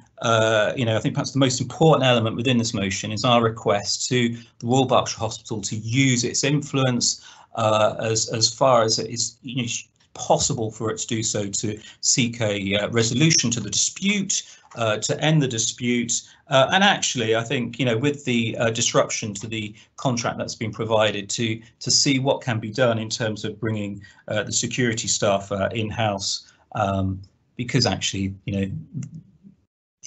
this is a service that needs to be provided. So I'm hoping very much that we get unanimous support for this. I think it'll be a really good and strong message, one to the Kingdom Security, that actually need to reflect upon their treatment of these people who, as I say, are amongst the heroes of the COVID pandemic. A really strong message to the Royal Berkshire Hospital NHS Trust to look to themselves in terms of their role as the ultimate ultimately responsible for the service and for the security of the hospital, and also a really strong message to the security staff themselves, which says that this council is on their side and supports them in their fair demand for a fair wage, and hopes that this is resolved. So thank you, Mr. Mayor. I guess I say now I move this motion. Thank you. No, you don't actually move it at this moment, but we move it later. Sorry. Put it. So, Councillor Hosking, do you have a second of your motion? Yes, Councillor Eden. Councillor Eden. Okay. So, Councillor Eden, do you want to speak now or speak later? Thank you, Chair. I wish to reserve my right to speak. Reserve your right. Okay. So next up is Councillor Hacker. Councillor Hacker. Thank you, Chair. I obviously really do support this motion. I'm pleased my colleague, both in the council and formerly my trade union colleague with Unite, Councillor Hosking, is bringing this motion to council today. I think we need to look at the very basic facts of what we're looking for here. We're not looking at a group of staff members who are asking for something unreasonable. They're not asking for luxury holidays to the Caribbean. They're not asking for tens of thousands of pounds extra pay. And they're not asking for enough money to buy a luxury yacht. They're asking for something very basic, and that is enough money to be able to afford to live in Reading with their families, and in some cases get sick pay, which some of the colleagues at Kingdom don't receive. And during the pandemic, it's been clearly shown how difficult it is for people to make those decisions between taking the time off they need to recover if they're sick, but also, on the other hand, bringing food in to feed their families and pay their mortgages or rent. It's just a few pounds an hour that they're asking for. It's not much. They're frontline workers who've worked in the hospital throughout the entire of the COVID crisis, making sure that our hospitals are safe. So yes, Royal Berkshire Hospital should step up and look to their contracts and say, you know what, if you're going to work for us, we're going to ensure that our contracts mean that our workers and your workers are paid fairly. They're striking for something really simple, as I said before, and that is a fair wage. And anyone who doesn't support this kind of action, who doesn't support this motion today, clearly doesn't think that those workers deserve that fair wage. You only go on strike at the very last resort. I know that, I've done it. I stood on the picket line with Councillor Hoskin. You don't do it for fun, and you certainly don't do it at this time of year to enjoy the weather. So I'm waiting to see with bated breath what the opposition parties say. I probably won't hold my breath because I'm pretty sure what Councillor Robinson will say. However, I'd like to point out that if you're not on the side of the workers, then you're not on the side of the people of Reading, and you're not on the side of workers across the UK. These people deserve a decent pay rate, they deserve sick pay, and they deserve to be respected for the hard work they do. So I support this motion wholeheartedly. Thank you, Councillor Hacker. Councillor Simon Robinson. Thank you, Mr. Mayor. I'd like to begin by thanking Councillor Hoskin for bringing this motion to full council this evening and for raising awareness on the issues of the security contract of the Royal Berkshire Hospital. Not for the first time, I find myself agreeing with Councillor Hoskin on many of the points raised. It is, in my opinion, a deplorable situation, especially under the current climate and with the clear and significant risks posed by the pandemic, that staff employed by the supplier to work at the hospital are subject to what is clearly exploitation given the pay rate applicable and the poor conditions of service for those not TUPE'd. The irony being that on the supplier's website in its marketing, it clearly states, "We care and value our people that care for you." For a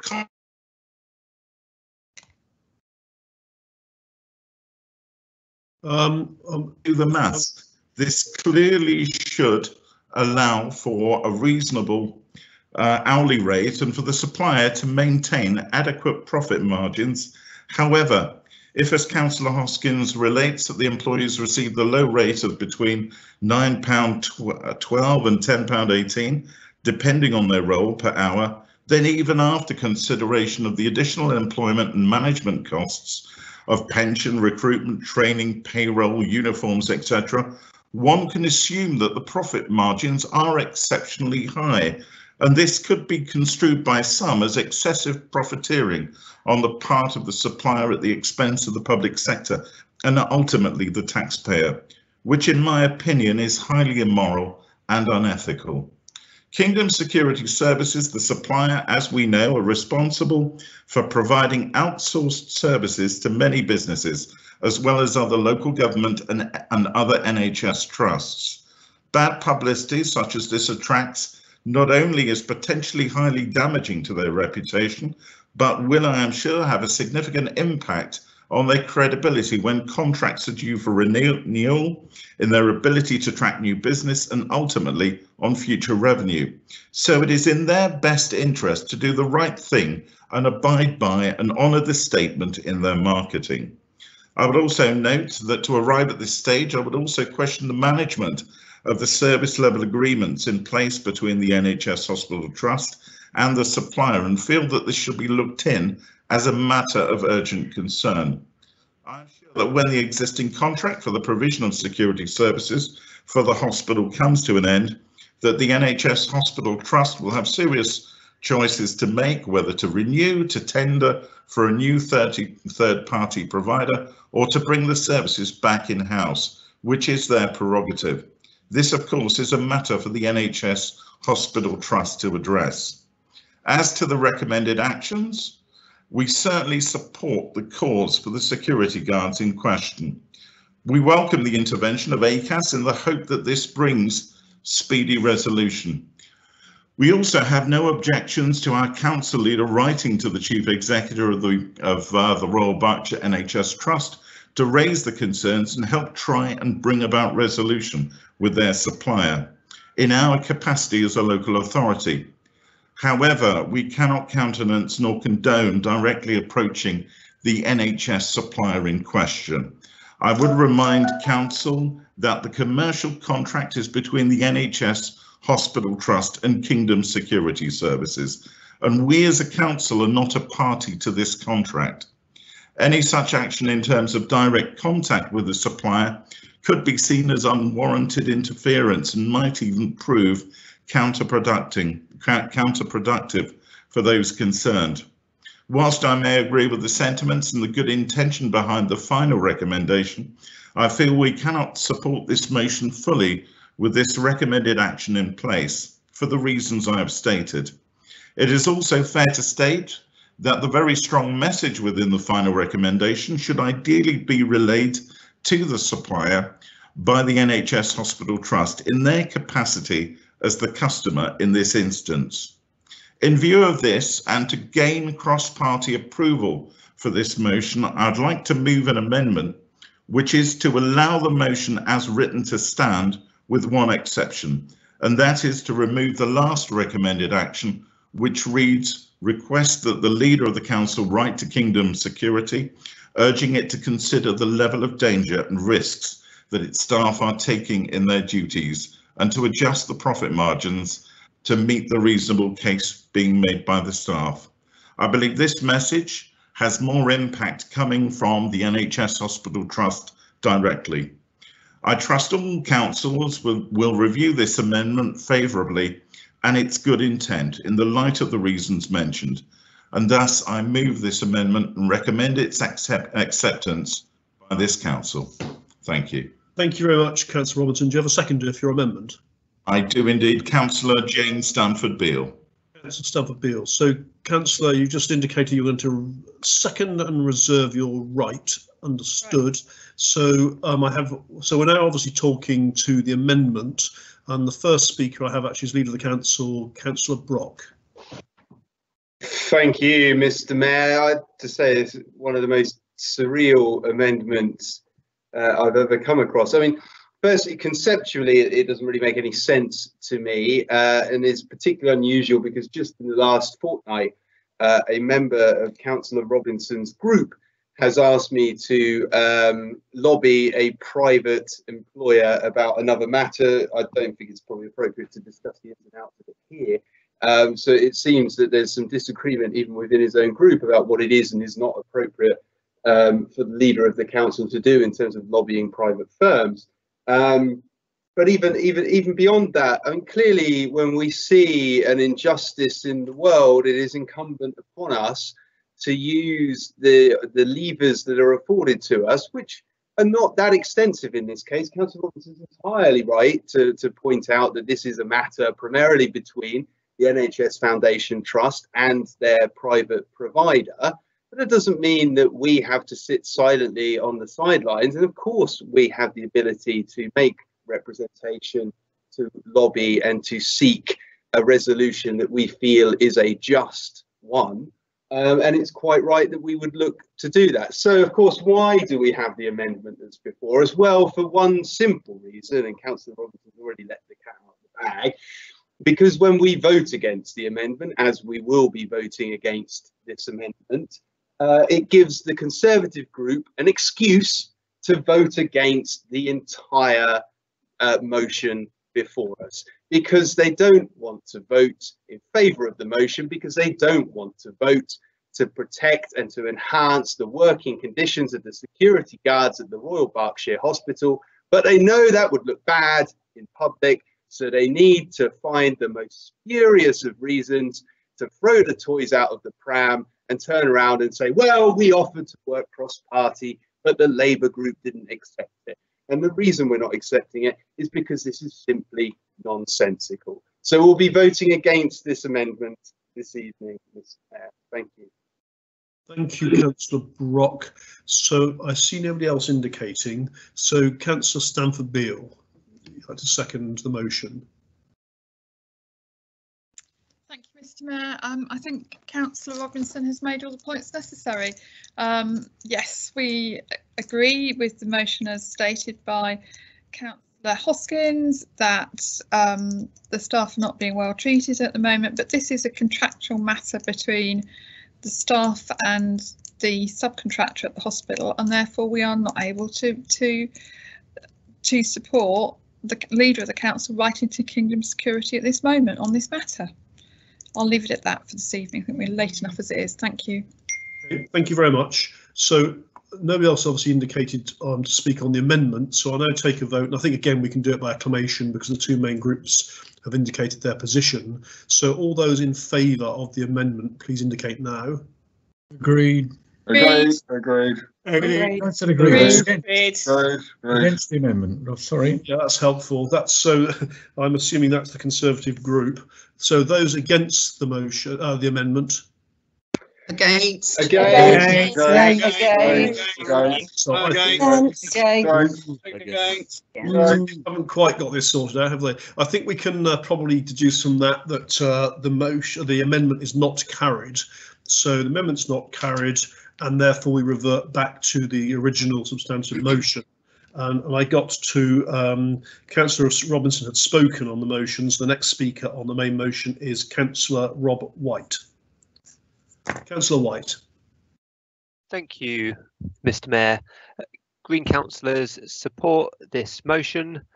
The security staff provide an essential service at the hospital and they deserve fair pay. It's obviously disappointing that this service has been outsourced in the first place, but we are where we are. We think this is a true David and Goliath struggle between the low-paid security staff and a large corporation. Green councillors support the security staff and their action for fair pay. We will be supporting the motion. Thank you, Councillor White. Next up, Councillor Gittings. Councillor Paul Gittings. Thank you, Mr. Mayor. I mean, listening to Councillor Robinson speaking, for a moment, I thought he was going to support this motion, but sadly not. And you know, the spurious amendment, I think we're all left scratching our head. So you know, so much for the Tory levelling up agenda. We're still levelling down, but perhaps they might reconsider in the future when we get this type of motion. Look. And I'm grateful for the Green support, and hope obviously the Lib Dems as well support this this motion. I mean, these security guards, I mean, they've stood on the picket line. We've probably all seen them outside the Royal Berkshire Hospital in freezing and wet conditions. I think for about 50 days to press their case. And I know they've received a lot of support from passing motorists and others. You know, I've stood with them on a couple of occasions and spoke with them, and I can tell you they're all completely dedicated to their job at the Royal Berks and have given many years of service. They're highly skilled in these roles and really importantly have a brilliant rapport with the staff and importantly also the patients at the hospital. So that's obviously really important. And they've carried out their duties during a COVID pandemic with all the risks that's entailed. And they only took this strike action at the very last resort. But as I think as Councillor Hacker and others have mentioned, high cost areas such as Reading, their pay and conditions, their lack of sick pay. I mean, some have even, I think, had to pay for their own CCTV training. They're simply not good enough. In fact, actually, it's a disgrace that they're being paid this wage at the moment. So hopefully we're going to pass this motion tonight and send our message to Kingdom Security, which is a company that makes a lot of money with these type of contracts, both in the NHS and other areas. So the message is, when the ACAS talks, I think had bit the dust very quickly as derisory offer without going into all the details of that. But Kingdom Security, settle this dispute and pay the staff the proper rate for such an exacting role. And if you don't, I'm pretty sure as well there's going to be a ballot for further industrial action, and which I'm pretty sure will mean that we'll have more of this outside the hospital, and it's going to damage your reputation in this area. And I think, as well as the motion saying, Councillor Hoskin referred to this, to the Royal Berkshire Hospital Trust, when the contract is renewed this year, make sure there are proper provisions to pay the staff what they demand. That can be standard practice in any sort of these operations where you're outsourcing. You can write in guarantees that the staff are paid the living wage or above. And actually, preferably for the Royal Berks, I would hope that actually they do seriously consider taking this service back in-house. And I'm sure they could, all the people that are working and now given many years of service, they would gratefully look upon that And as I say, hopefully they'll get the rewards that they deserve for their incredible efforts, both in the pandemic and before. Thank you, Mr. Mayor. Thank you very much, Councillor Gittings. A couple more speakers. Councillor Devine. Yes, thank you, Mr. Mayor. I'd like to thank, first of all, Councillor Hoskin for bringing this subject to our attention, because the treatment of RBH security guards by Kingdom Security would, in my words, be is described as despicable. The guards, having had their numbers reduced and having to cope with the extra risks involved in as a result of the COVID pandemic, I think this is just not acceptable behaviour on the part of their employers. No night pay, no sick pay.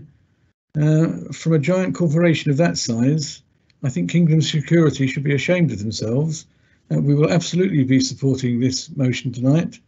And I'm sad to say it's just one further example of outsourcing having a deleterious effect on paying conditions of the workers involved. I'm really disappointed with Kingdom Security, and we should, never mind writing to the Kingdom Security and the Chief Executive of the Royal Berkshire Hospital, but I think we should also actually pen a letter of support to the workers themselves, to their union. Thank you, Councillor Devine. Councillor Rachel Eden. Thank you, Chair. Thank you, Mr. Mayor.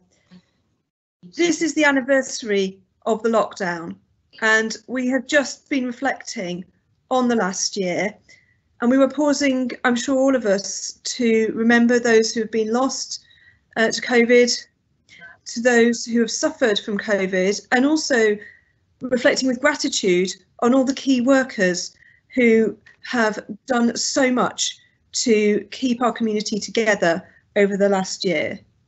The security guards at the Royal Berkshire Hospital have been so much appreciated and so much part of that over the last year. And I know that many of us would have appreciated their support and their work in the years prior to COVID. When our NHS staff at the Royal Berkshire Hospital are in danger or under threat, when patients at the Royal Berkshire are in danger or under threat, they are the people whom are called on. They are the people who we turn to. And now they are turning to us to ask for our support. It's a role that I know I would not be able to fulfil. And I'm sure many of us are aware of things that have gone viral on social media, fortunately not at our own Royal Berkshire, but in other hospitals, where we've seen the pressure that security guards are put under in hospitals, particularly during this time of COVID. This is a team that could not be more key, could not be more frontline. And the pay currently on offer is damaging to recruitment. It is damaging to the dignity of those workers. And I think there are concerns about the health and safety of that team, including issues around them having to pay for their own training.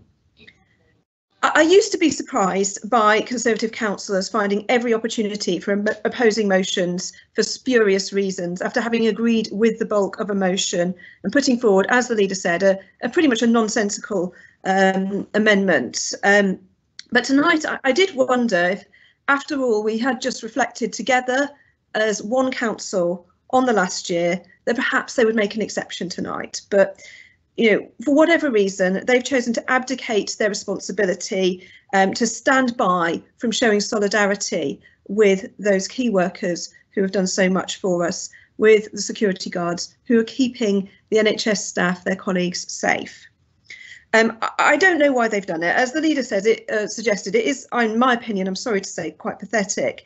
I don't know whether it's because they simply want to avoid agreeing with the Labour group, or is it because they don't want to embarrass their national party by taking a divergent approach to pay for NHS staff to what's gone on with the national offer to nurses and other NHS staff? But anyways, I'm embarrassed that any councillor would seek today of all days to show solidarity with our NHS staff and our security guards at the Royal Berkshire. However, I would say any day is a good day to support our NHS heroes. So let's just get this motion passed and show these key workers that the vast majority of the councillors on this council wish to show them solidarity and support that they deserve from us. Thank you very much, Councillor Eden. Okay, so in that case, I think our last speaker is going to be Councillor Hoskins, who's going to sum up and then move his motion. Thank you. Yes, Councillor. Mr. Mayor, apologies for my premature moving of the motion earlier. Thank you. I'd like to thank most of the council for their support and actually all the speakers mostly for their excellent speeches in support of the workers in this case. And I think, you know, what I was hearing, was almost a unanimity in terms of the view around the situation. And it's a good job that I'm not, not a betting man. I had a lot of discussion with my colleagues, and I was fairly confident that the Conservative group would support this motion, because why on earth wouldn't they? And so it's a good job that I didn't make a bet on that, because as Councillor Brock says, if we're now going to say that we're not going to write to employers of local people, to local businesses, to people who employ Reading residents, if we believe they're in the wrong, I think that's an extraordinary statement. And I would actually like perhaps the Conservative colleagues to just reflect for one moment and think again, it's not too late to support this motion. It is right that if this council believes that a local employer is behaving wrongly, it's behaving harshly towards it's despicable, I think is the words that I heard from Councillor Robinson, or certainly something like that, then actually it is our position, it's our right, and in fact our obligation to make very strongly our view on that and to communicate directly to that local employer. To do otherwise, there's no reason why we wouldn't do that. There's no reason why we shouldn't do that in future, and we absolutely should do that now. So I do, perhaps I speak to and hope to get a hearing from the council, the Conservative group. A unanimous response to this would be most welcome by the security staff. Think again on your reasons for not supporting this motion, because it just does not stand up to scrutiny. Councillor Devine made a really good point about writing to the workers themselves. I think we'll absolutely do that. They do, and well, they're not probably literally watching closely. I'm not sure how many people literally watch these council broadcasts, but they are keenly aware of this motion and of what is happening here. We will communicate back to them the support of the majority of the councillors. I'd like to say the support of all the councillors. That's up to the Conservative group now. So thank you, Mr. Mayor. I move that motion, and sincerely hope that all councillors will now vote for it. Thank you. Thank you very much, Councillor Hoskins. We now obviously move to a vote, and I think again we can probably do it in acclamations. So all those in favour of the motion, please indicate your support. Agreed. Agreed.